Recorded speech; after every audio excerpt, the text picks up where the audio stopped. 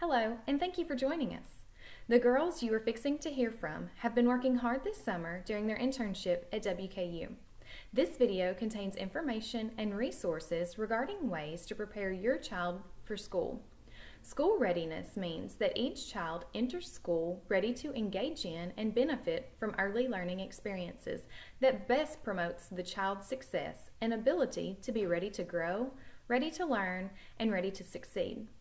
School readiness in Kentucky is divided into 5 major domains: social and emotional development, health and physical well-being, general knowledge and mathematics, approaches to learning, language and communication development.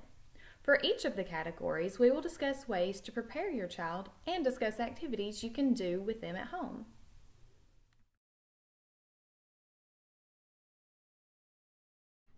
To get started, we will discuss the social and emotional development domain. This is when your child is learning to play and share with others, following simple rules and routines, showing curiosity, learning to explore new things, and learning to work alone. Encouraging your child to practice some of the following skills at home will help them prepare for school: fastening clothing, putting the correct shoe on the correct foot, tying shoes, washing and cleaning up, following safety rules you have set in your home, preparing for different activities with minimal supervision. Some of the following activities you can practice at home with your child. Let your child dress himself. Let them try to button and zip clothing on their own before you lend a helping hand. You can also encourage dress-up play. Have a dress-up box available for your child. While playing dress-up, encourage them to button, lace, snap, zip, and buckle, and use that over and over again. Another way you can do is get a jacket, maybe from last season. Have them to practice if it has buttons or zippers, and have them to practice zipping it up and down over and over again. You can also get a doll. Have them to practice with putting the clothes on the doll. If the doll has any zippers, zipping and unzipping those, putting shoes on the correct feet of the doll. During all of these activities, keep a chart for your child's achievements. Write "I can do it myself" at the top. And then divide your paper into 2 categories. On one side, you're going to list the skills that you're working on, so your child knows when they master that skill, they get to put a sticker or a check mark. This will help them see what they have accomplished and what they still have to work on. A couple of good books for working on dressing is "What Will You Wear" by Nancy White and "Froggy Gets Dressed" by Jonathan London. These are really good for whenever you are practicing putting on clothes and also whenever you're zipping and buttoning. In the resources section of this video, I have included 5 links to websites that have activities you can do with your child, and some include parent resources and a parent video that walks you through different activities and things you can do with your child at home. I hope all of these are helpful to you when preparing for your child for school.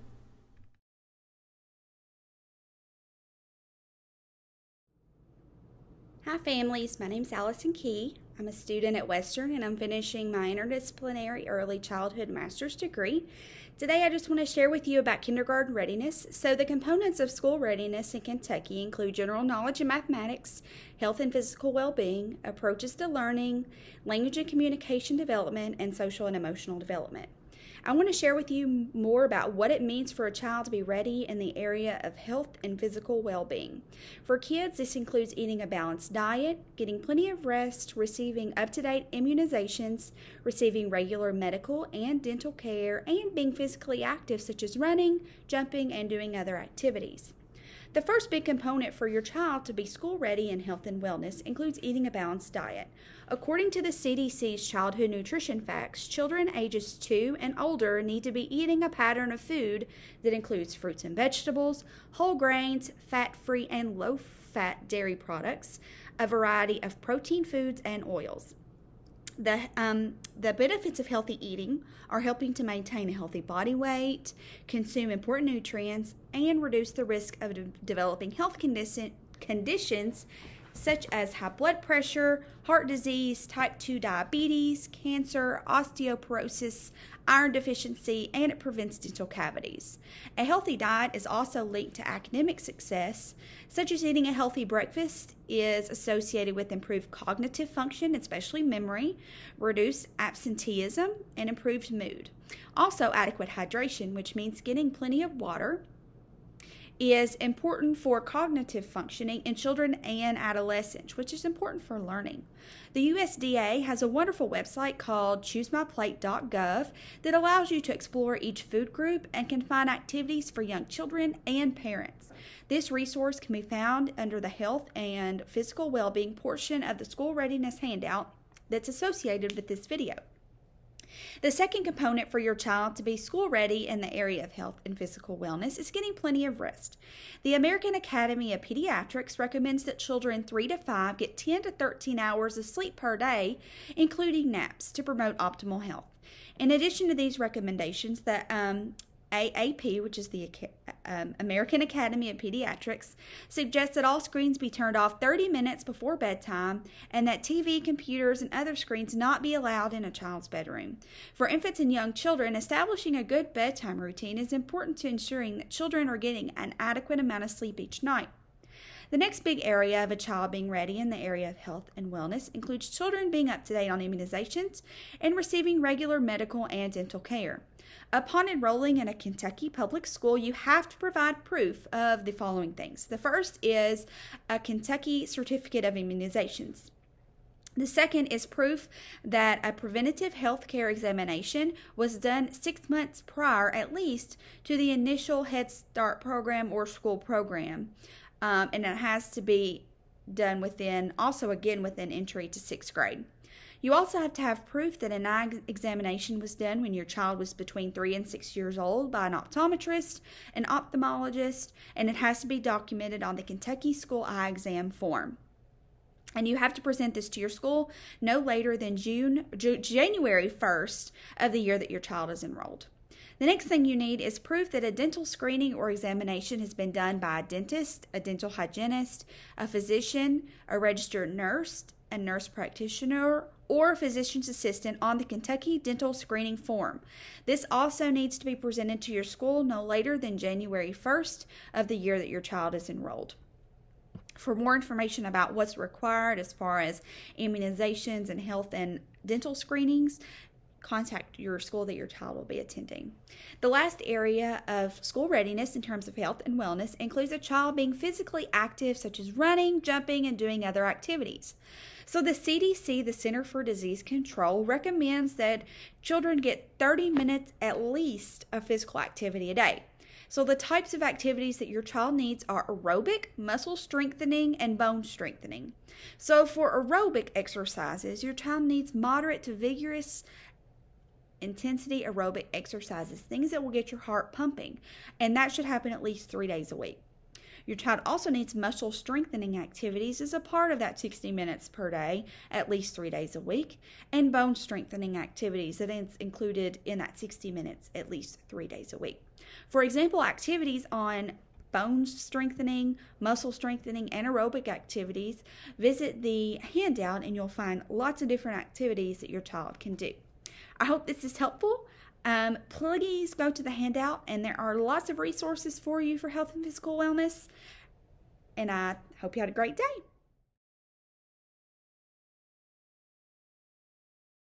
School readiness is probably something you've heard before, especially if your child is getting ready to go to school. Many parents wonder how they can help ensure their child is successful and kindergarten ready by the time they go to school. What does it look like in terms of your child's general knowledge in mathematics?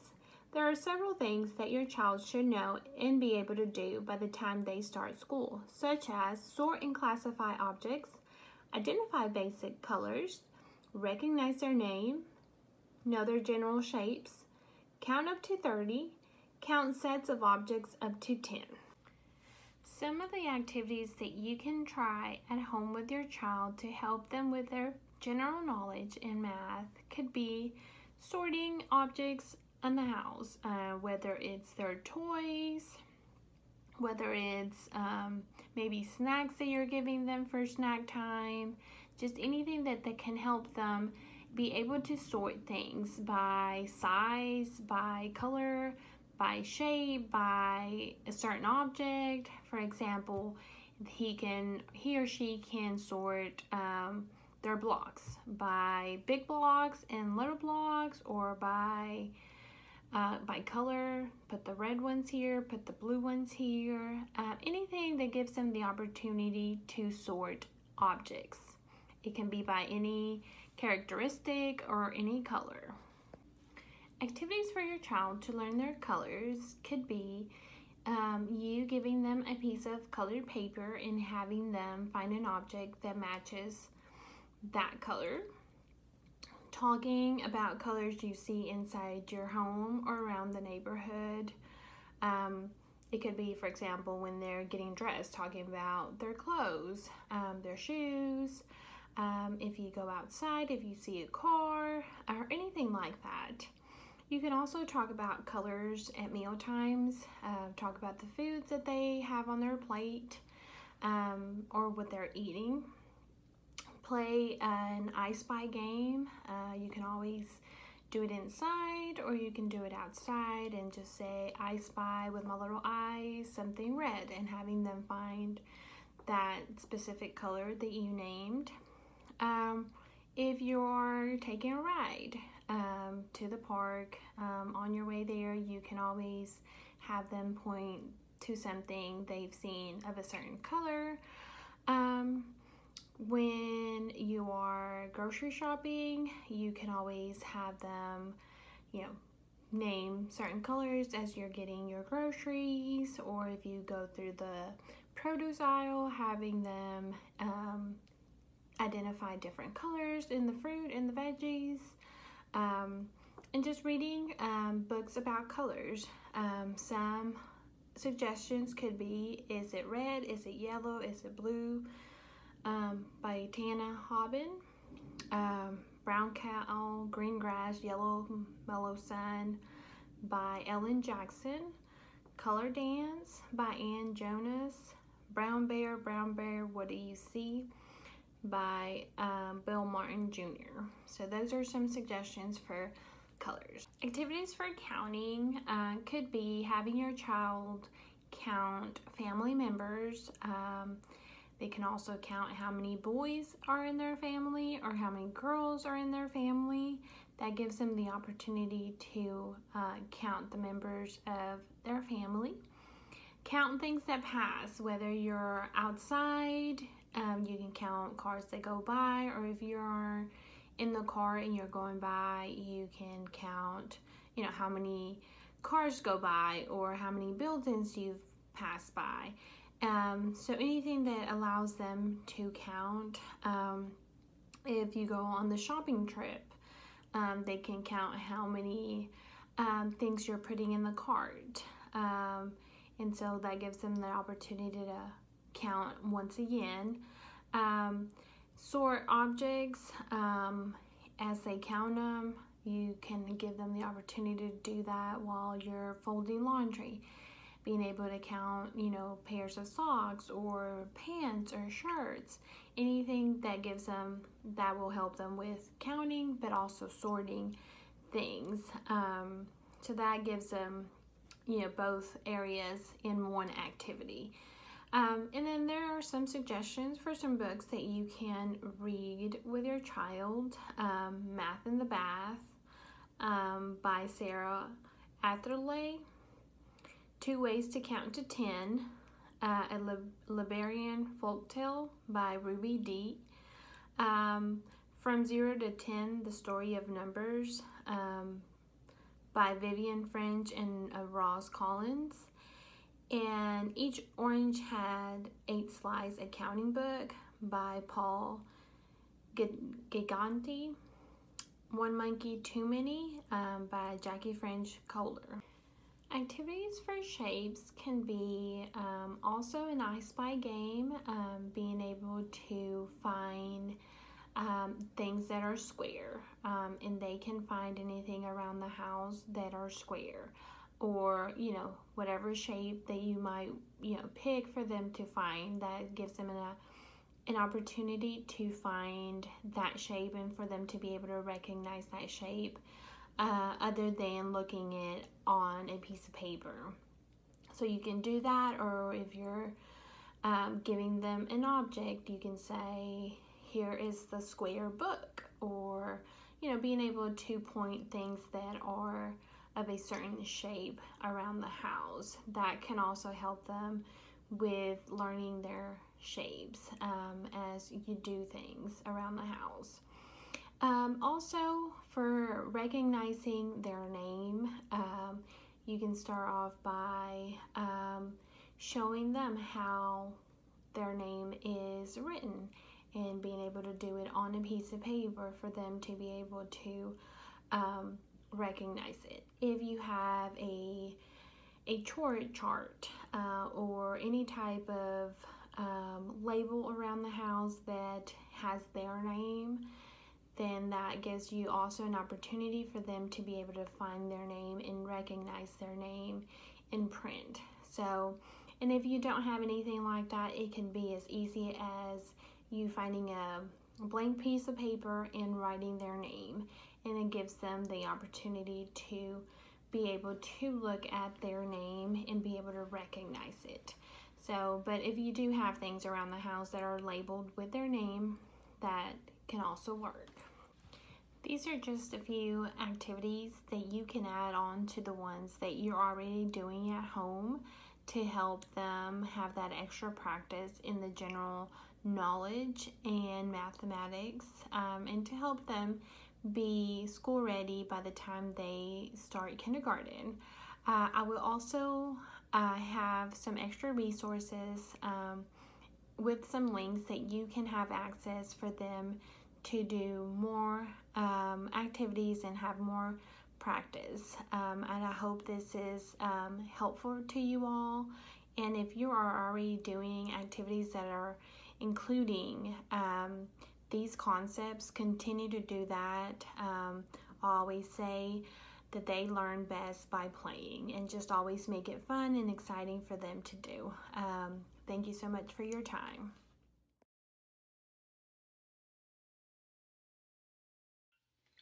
Hey guys, so the part of kindergarten readiness that I'm going to talk to you about today is all about approaches to learning.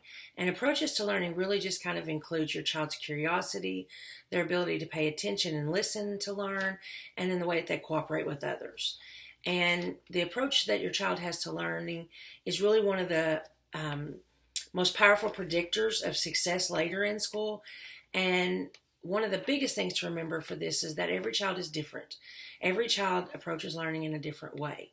And so it's important to kind of pay attention to what your child likes to do, the ways that they like to learn. Maybe it's through hands-on play. Maybe it's through reading stories. iPads are great for learning, but they're not long-term successes. And so it is important that while we may give our kids, iPads and apps and things to learn on, that we're also hitting those approaches to learning in other ways, because they're not always going to have those iPads and things in school. So it's important to kind of get away from those some as well at home. One thing that you can do is make it fun through play. Get down, play with your child, act out. If they're pretending to cook something, get down there and order food from them. Talk about how much the food costs. There's ways that you can kind of build the learning into the play. I do this in my classroom through, ordering items from them. Well, this was $1 and this was $2. So how many is that all together? And so you just get down and play with them. So that's through play. Play is the best way for kids to learn, and it's fun. So it really kind of makes that learning fun. Once you get a child engaged, you can allow them to kind of lead that learning or that play. And you can do this in ways, just start playing with them and then just start kind of asking some of these open-ended questions, such as, I wonder, why does this work this way?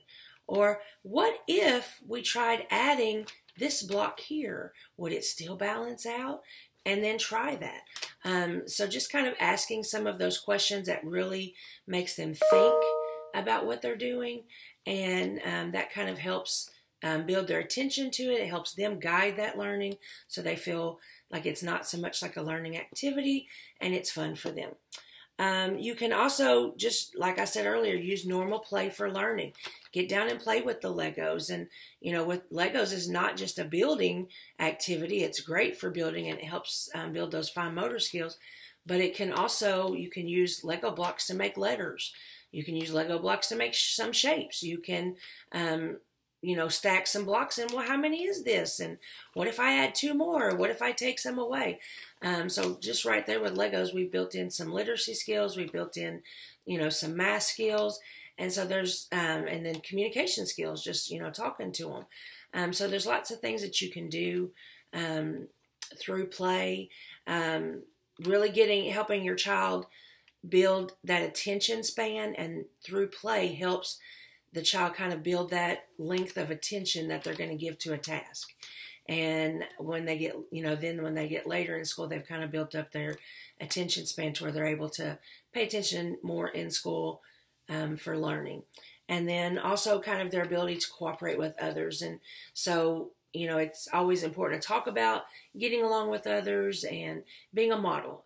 Being a model for your child is a great, great tool for you. So I hope that I've helped a little bit in this video, and then I think I've included some links. One of them is an NAEYC website that just talks about supporting children, your child's learning through play. And then one of them talks a lot about increasing a child's attention to a task and talking to your child about paying attention to learn and working cooperatively with your child's teacher to help build those skills and things that you can do at home to help build those attention skills.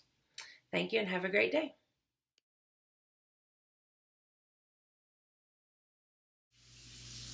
If you've ever had a child who is about to enter the school system for the first time, then you've probably heard the term kindergarten ready or school ready.